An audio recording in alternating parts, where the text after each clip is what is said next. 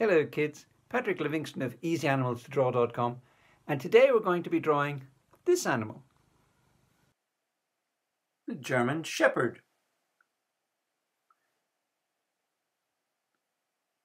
Now we start our German Shepherd by drawing in 4 marks for the large circle which will represent his shoulders and chest, and we start this by drawing lightly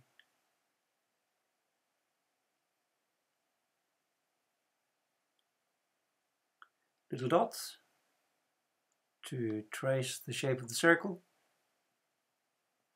and once we've done that we can go back in and draw in the circle with more confidence that it's going to be approximately correct.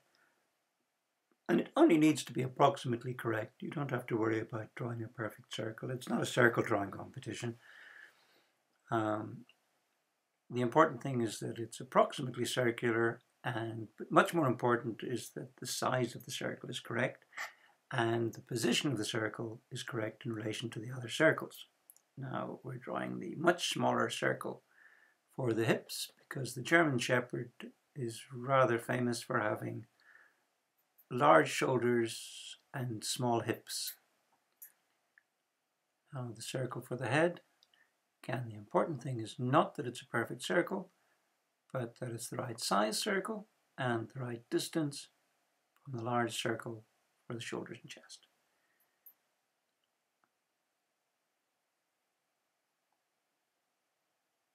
In fact, the exaggeration of the shoulders in relation to the hips can often give older German Shepherd dogs back problems, just as many humans have back problems.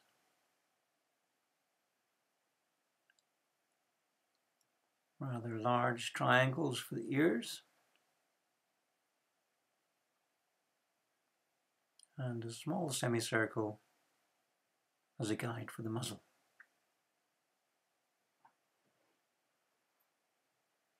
A line across about 1/3 of the way down will help us when we put in the eyes. And now we join up the circles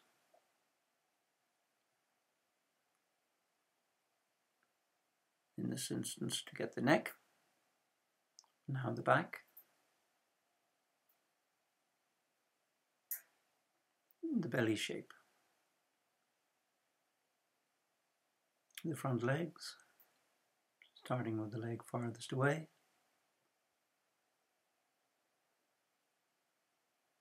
and the nearest front leg, which as usual goes well up into the chest.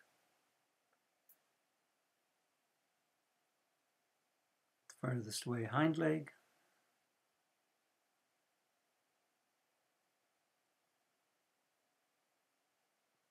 and the nearer leg, the nearer hind leg.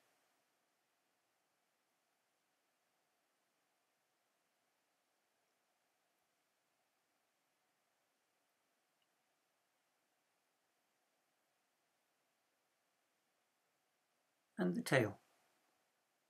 German Shepherd has got rather a wolf-like, large bushy tail. Now it's time to start the drawing. And our little guideline there across the circle for the head is very useful in placing the eyes. As you can see, the eye has got a small white circle indicating a reflection of light. Now the nostrils of the nose,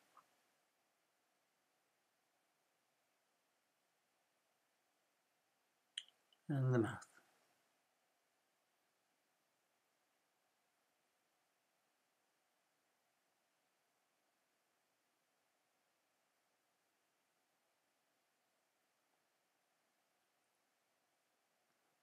The ears extend out over the triangle,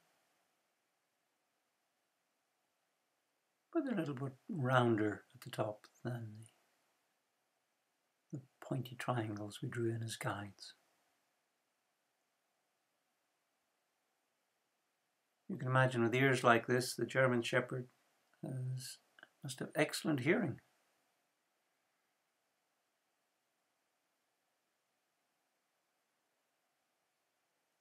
Draw in the paws with claws.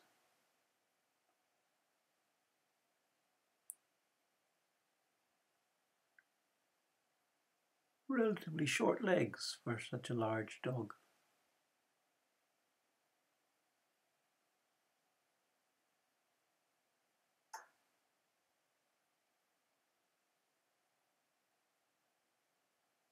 German Shepherds can stand as high as 26 inches at the shoulder.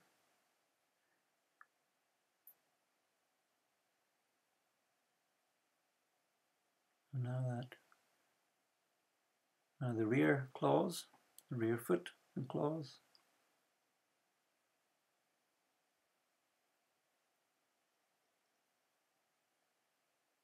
And the far hind leg. I've made a mistake here in the far hind leg, which I've corrected in the very final drawing you'll see in this video. But essentially I've made the area between what is the dog's heel and the foot too short on the back leg. You'll see it being fixed in the final drawing. That can happen. Sometimes you do a drawing and you don't notice a mistake until you finish the drawing. It's only afterwards and you look back on it. Because while you're in the drawing itself, sometimes you don't notice things. Now this is my favorite bit, where you remove the drawing guide and restate the parts of the drawing that you've rubbed out, as always happens when you remove the drawing guide. And then you get the rather magical appearance of the dog without its underlying drawing guide structure, which for me I always find a rather magical moment. Now, if you look carefully at the hind legs, you'll see that the far hind leg looks too short. The space between the foot and the bend in the back leg, which is the dog's heel in effect. Okay, so now the nose. Reach the shading stage of the drawing.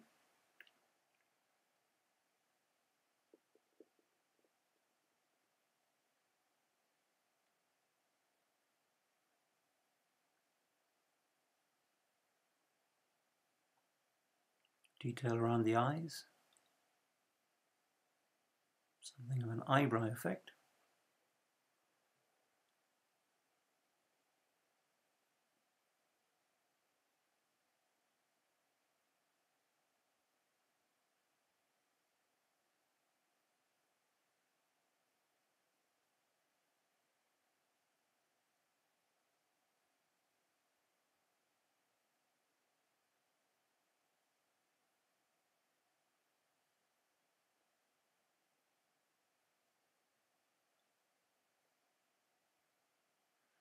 The muzzle of the German Shepherd is darker. The front of the head the muzzle in particular is darker than the rest of the head.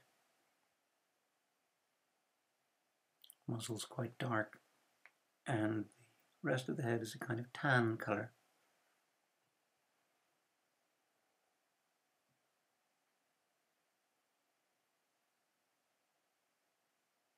The German Shepherd dog was developed by a German cavalry officer, Captain Max von Stephanitz. And he decided, with some other like-minded breeders, to develop a kind of super dog from all the various German Shepherd dogs. The different types from region to region, they were all a little different. And he produced what we know as the German Shepherd dog today. I grew up in Northern Ireland knowing it as an Alsatian, which was a name given to it during the First World War, whenever all things German were frowned upon, and so the name was changed. Alsace is a part of France now, but it changed hands between Germany and France in 1870 and again in 1914. So it's on the border between France and Germany. Anyway, in developing this amazing dog, which is known for its intelligence and ability to be trained, and you can see it's not that far away from a wolf in appearance. But today it's probably the dog most used by police around the world, and also generally as a guard dog, because of its intelligence and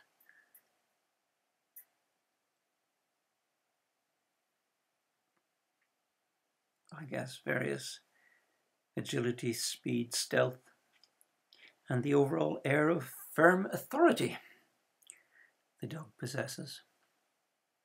So now back to the drawing. I'm shading in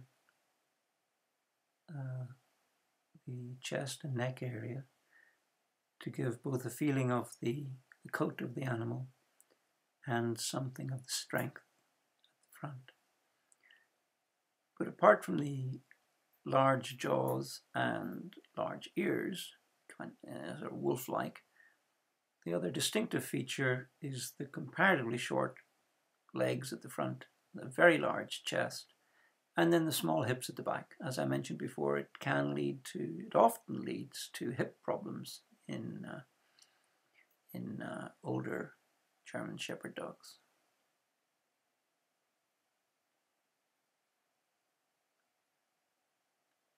You can see from the drawing on the top left that the back of the dog is considerably darker than the chest area. So there's going to be a fair bit of graphite laid down there to get that darkness correct. Back into the muzzle. Adding the detail in the muzzle.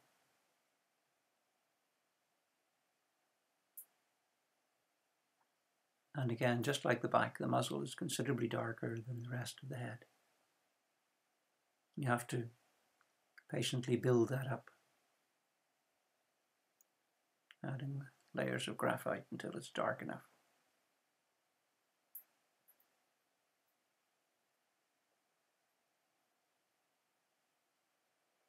German Shepherd dogs became popular in America in the early 1900s, thanks in part to the adventures of canine movie stars like Rin Tin Tin and Strongheart.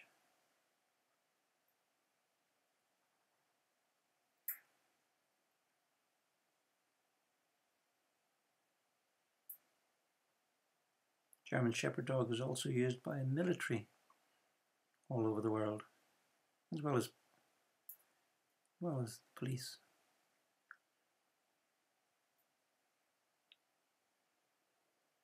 So here we're building up I'm building up the dark back. Takes quite a bit of work.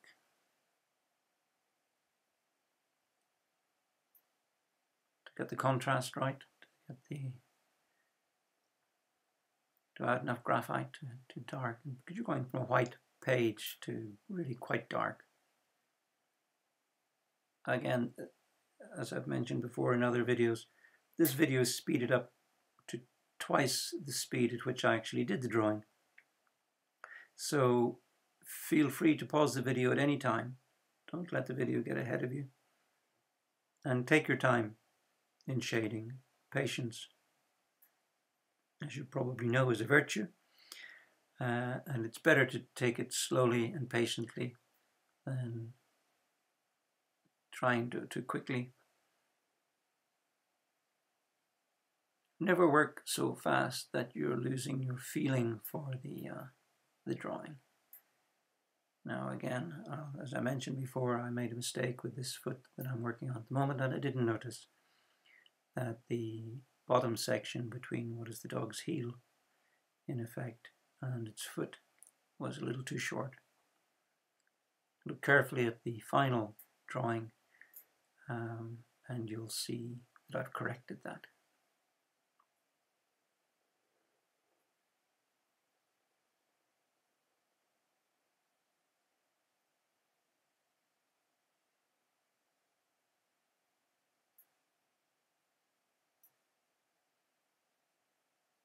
Now the tail, it's not so dissimilar to the wolf. All dogs, of course, have been bred from wolves originally, all breeds. It's hard to believe when you think of some of the very tiny dog breeds, but they all came from the wolf. I'm going to say this dog, it's much easier to imagine this dog coming from the wolf, the German Shepherd, coming from the wolf, than say a toy poodle. Quite amazing the degree to which breeding has changed the shape and characteristics of dogs when you think that they all came from the wolf. Now, of course, the difference between the wolf and the German Shepherd is that the wolf has comparatively long legs and a much smaller body, even though the shape of the head and the coat is not so different. But the legs, because wolves need to be efficient at roaming large distances before they find their prey. And so it's much more efficient for them to have long, slim legs and a rather finer body.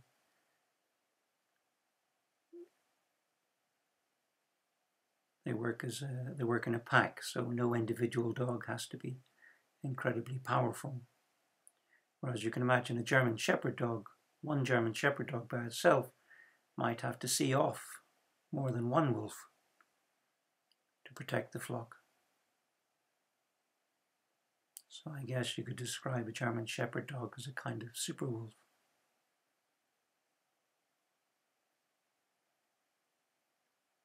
At the same time, of course, they have to have a temperament that's easy to control by the shepherd. The shepherd must be able to control the dog easily. The dog has to be intelligent and respond to commands.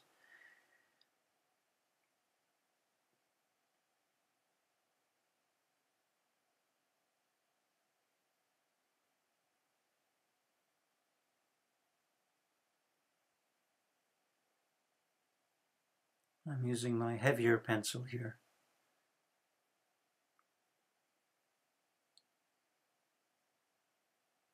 So I want to lay down quite a bit of graphite here to make the contrast, the distinguishing feature of the German Shepherd being that contrast between the colour of the muzzle and the rest of the head and the back and the rest of the body.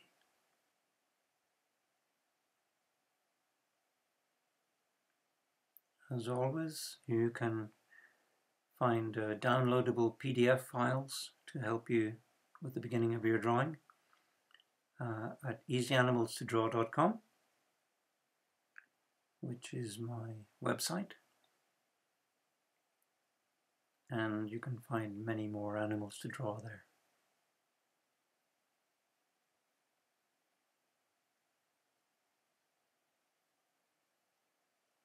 And if you've enjoyed the video, don't forget to give it a thumbs up.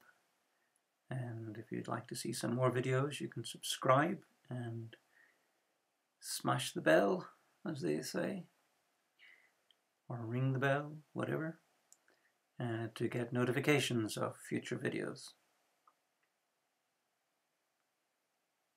Don't forget to give the video a thumbs up if you liked it.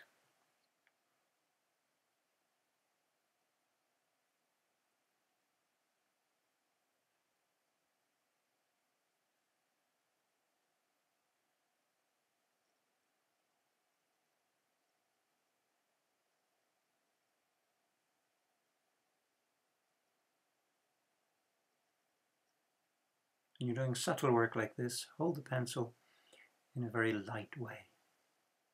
There you go. As you can see, if you look at that back foot, the far away back foot, you can see I've fixed the problem, corrected the problem, so it looks a little better now.